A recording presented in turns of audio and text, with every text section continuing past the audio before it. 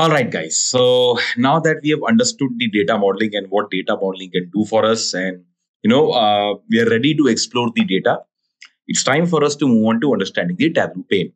That is the first worksheet of Tableau, right? So what you're seeing on the screen is nothing but your playground, basically. Okay, and this is the entire what do you say, event space where you can put in your stuff, and that's where we are going to work with the data. Now, there are many aspects of it, right? So, just like any other tool, it has various smaller components, or I should say compartments over here. We need to understand each and every compartment, what that compartment does, and what is the scope of our work as an analyst. How can we use that, or how can we utilize that compartment to its biggest extent? Now, if we just look at it, right, there are many things over here. So let's take it in a organized in a step-by-step fashion. Now, first of all, there is a table over here, table pane. We can see all the tables. In fact, this is nothing but the entire data. Once you click on the drop down, you can see the entire set of variables, which are calendar, customers, product, right? Sales, right? The entire set of data is over here. This is the accumulation of the data of all the 5 tables that we have just, joined in data modeling in the previous video.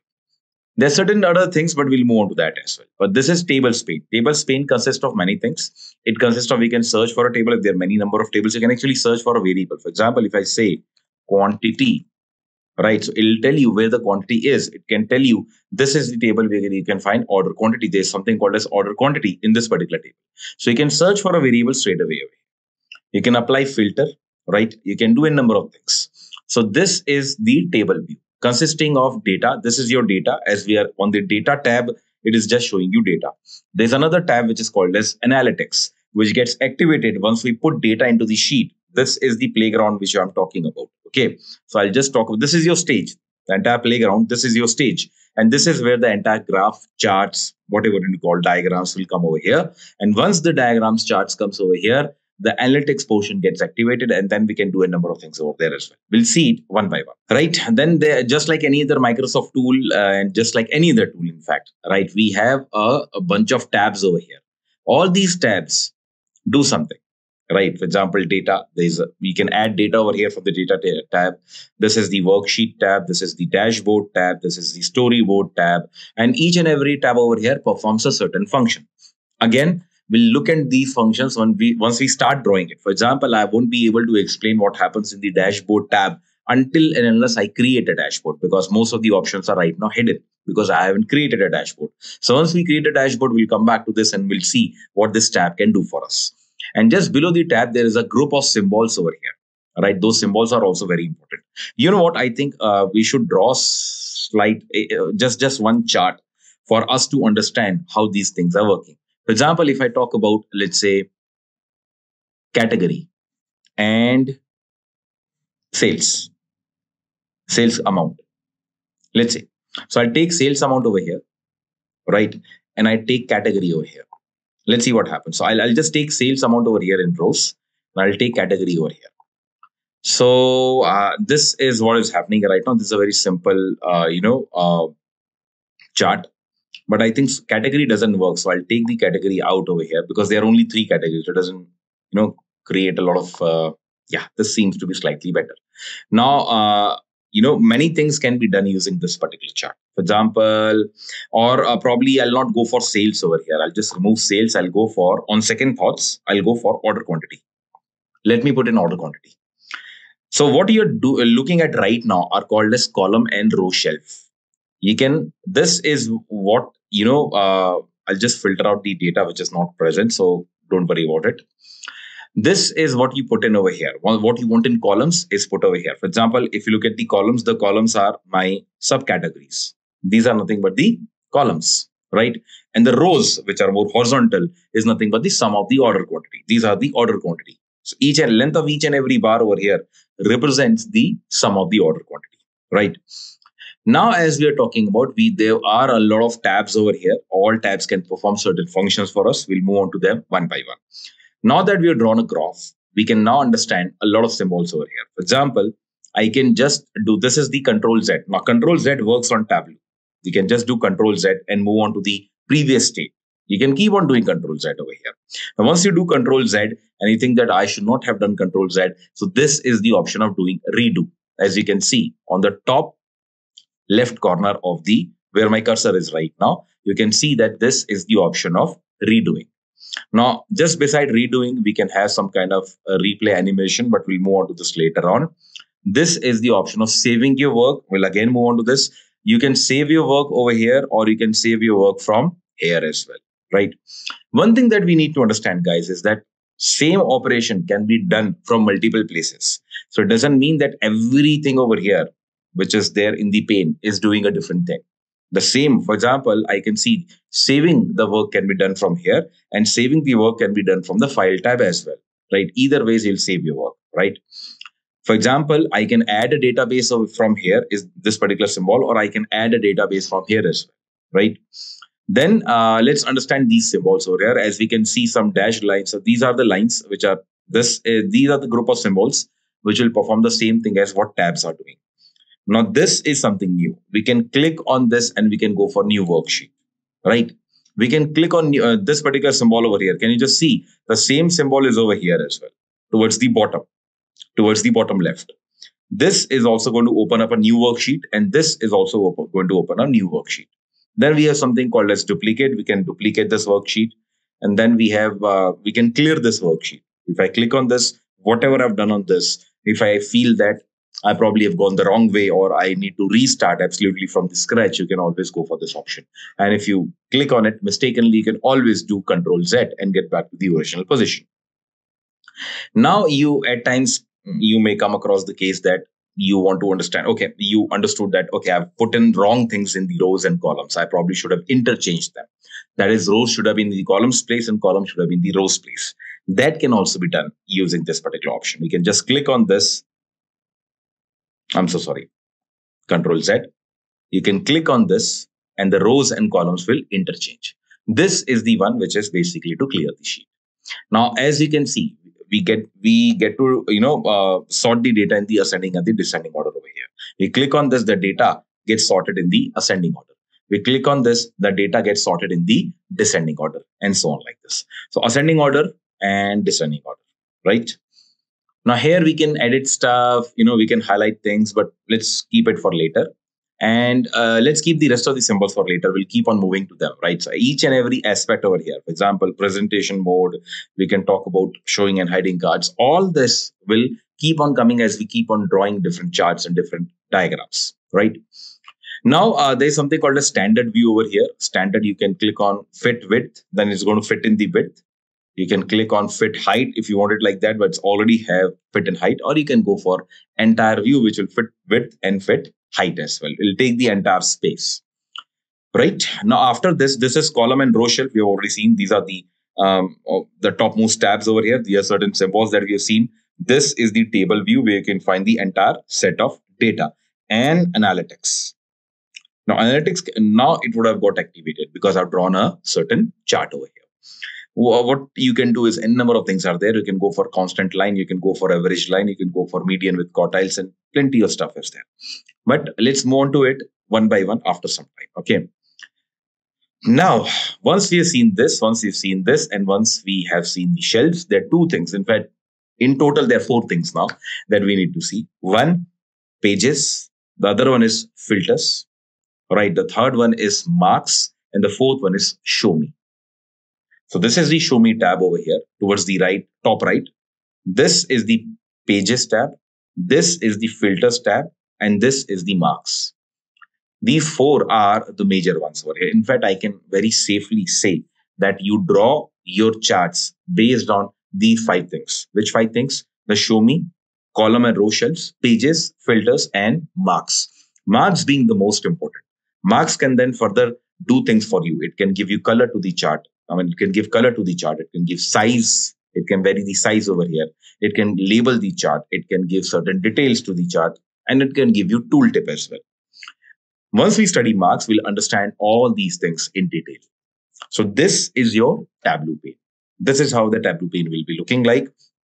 And I think we can probably start by understanding, we have already understood the data tab over here. We can now probably understand show me tab, right? So let me start with this. Now, if I click on show me just opens up a list of diagrams or list of charts.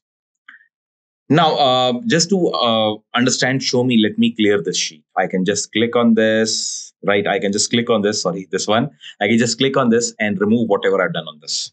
Now, what I do at times is I'm not sure about what kind of graph to draw based on certain variables. For example, I selected shift date, clicked on it, pressed control on my keyboard, and clicked on the next variable, which is sales amount. So in a way, what I've done is I've selected two variables. Now I want to understand which kind of diagram can I draw, which kind of chart can I draw. This is where show me comes into picture.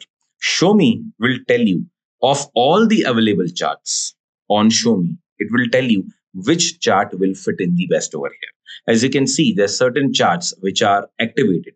There are certain charts which are not activated, which are more towards, they're slightly shallow and you can just see their shadow. You'll not be able to see them properly. So, for example, this chart over here is not activated. This chart, which is actually called as symbol maps, not activated. Maps, not activated. Bar, not activated. Side by side bars.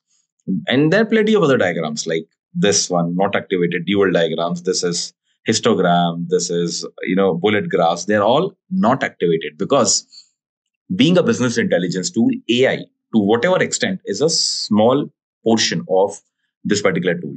Now, it understood the variables. It understood that ship date is a date variable and sales amount is a numeric variable, right? And based on a date and a numeric variable, what are the best way of representing them is what is being shown over here. Tableau would have already selected, of all the suggested diagrams, Tableau would have already selected one, which means that Tableau indicates that this is the best diagram to go for these two variables. So if I click on this, this is what we are getting. This is a line chart, right? Now, if I go and look at the entire view, we can go for the entire view, right? This is what Tableau can do, right? So show me tab is majorly suggesting you diagrams. You can actually take the best possible suggestion, which is highlighted over here by Tableau, or you can go for any other suggestion. You can click on those suggestions and the charts will change. You can you just have to click on them. That's it. You can convert this into a table. We can convert this into something like this. I think this is a very, very, very ordinary diagram, ordinary chart over here. But yes, we can do it. I mean, if you want to present it like this, we can always do that. We can always change, right, the diagram that you want to represent. All these diagrams will keep on changing. And you can always resume back and say that, okay, let me go back to the chart which is suggested by Tableau. So show me is that particular tab which is going to recommend diagrams based on the variables that you selected over there, right? That's the job of show me. While if you look at show me, there are multiple kind of charts. This is table. This is nothing but a heat map. Heat maps are basically there to, use colors and size of these squares, as you can see over there, right? If I just click on this, it's going to use the color and the size of the, right now it's not using the color, but if I just put some cells over here, it's going to use the colors over here as well, right? And how the colors is being, shown here, the shades of the color, right? You can do that. And apart from that, you can probably go for, let's say, pie chart. Pie chart is very good at distribution. And as I've selected years and sales amount, it probably is showing the distribution of these total sales earned by the company in the last 4 years, year wise. Bar chart, we all understand the length of the bar shows the total sales over here. As I've selected sales. Then this is something called as circle charts, right? I don't use this one pretty often. So yeah, I mean, this is majorly towards the bubble chart. We can go for line chart as well, as we started with. We can go for box plot. We can go for area charts as well, in which, instead of drawing a line, it shades the entire area below that particular line so that certain things can be observed more easily. This is what Show Me does. I would strongly encourage to have a look at all the charts over here. Have a look at all the charts, right? And I doubt that any one of these charts will surprise you, because in most of the cases, there are certain charts which are absolutely towards the corner or probably outlier charts over there. But you can rest assured that most of the charts will be easily able to understand the moment we move on to that. Anyways, we'll study each and every chart separately as we keep on drawing different diagrams, different will represent different variables, right? So yeah, this is what show me does, right? And very, very important feature. And in fact, I should say the most unique feature of Tableau. This feature is not available anywhere, right? It doesn't give you suggestions. No product over here. There's a small element like this in Power BI, but it doesn't really, perform the same level of function as Show Me does in Tableau, right? Now, one more thing I think before we start. Now, if you look at all the variables over here in the table format, there are two kinds of variable over here. One is measure, the other one is dimension. Measures are generally the numeric value, the continuous value. Measures are nothing but, right, the numeric value. As we can see there, as we can see in any diagram, or rather, I should say in any table over here, if we look at all the variables of the table, there is or probably I'll just go for product, right? There is a line over here which demarcates between the measures and the dimensions. Measures are numeric values like price, sales quantity, sales volume, order quantity, or perhaps age, right? Anything which is in number format is basically a measure. Measure can be continuous, something like price. For example, it can continuously take any value between a certain range. For example, price can be 127.5, can also be 127.6, can also be 127.7.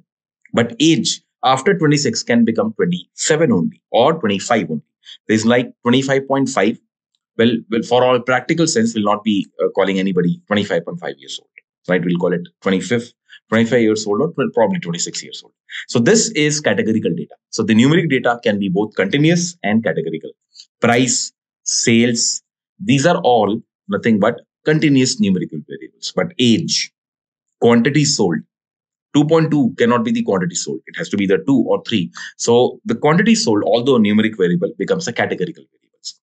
So the numeric variables are called as measures, and the rest of the other variables are called as dimensions. Dimensions are generally categorical variables or string or textual variable. For example, in customer case, we can see address line, birth date, community distance, and date first purchase, education, first name, full name, gender, where we generally put in text, are called as dimensions.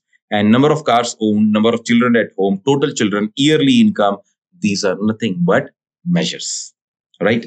Measures are represented by this hashtag sign, and dimensions are represented generally by ABC if they're textual, and if they're date format, it is represented like this, and so on, right?